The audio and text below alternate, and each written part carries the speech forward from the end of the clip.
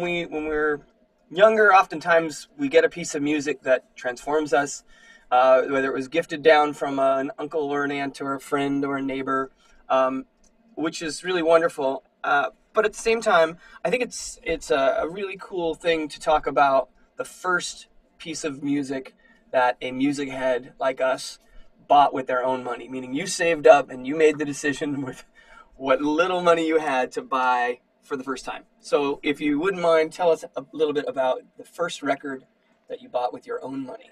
Yeah, see, that's the thing about me, given that I was, privy to almost anything. My mother used to get promos from Yeah, every record you label. probably just got them all for free. So I never had to buy anything. And so, yeah, it wasn't until I was a little older when I went to bed. I used to go to sleep with the radio on. I could not, I had to listen to music all the time. I went to bed with the radio on. And one night after I had tucked myself in, all of a sudden this tune came on and I was going, whoa, this is different because it's rock, but it ain't rock because it's also, there's a black vibe in this. And so I feel like this R&B thing going on, but it's rock, and the guitar sound is really like nothing I've ever heard before, because the distortion and the feedback was just outrageous. Yeah. And it was a Foxy Lady by Jimi Hendrix. I had this That was going my in my head what you were going to say, and that was it. so there was this record store up on Melrose, um, called Aaron's, and so I don't know, somehow I got up there, and there was and I looked, and sure enough, I saw the cover, of Are You Experienced, and that was my first purchase where I spent my own money buying a record. It was Are You Experienced by Jimi Hendrix. Very But cool. really, I didn't have to spend money. I mean, I always got records Yeah. all the time. But I remember Alley Oop was like my first favorite song, Oh from yeah. back in the Alley Oop, Oop, Toomba, Oop, Toomba, Oop, Oop.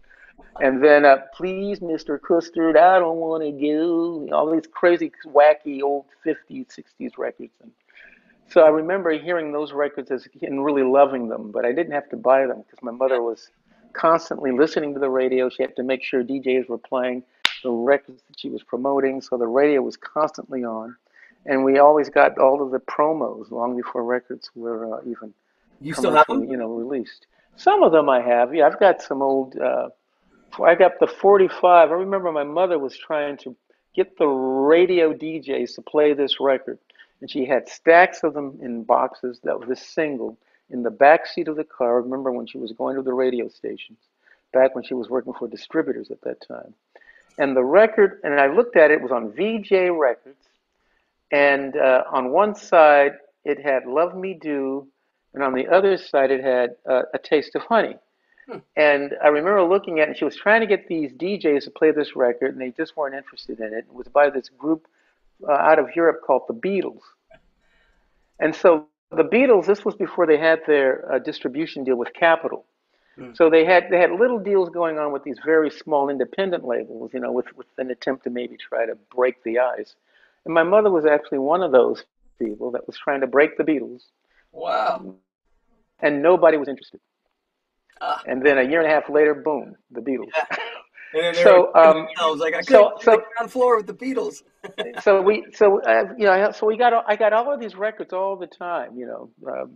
Some of them long before they actually became known and revered.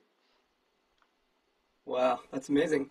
Yeah, Um, but my first purchase was Hendrix. Are You Experienced? I mean, couldn't ask for a more amazing first record.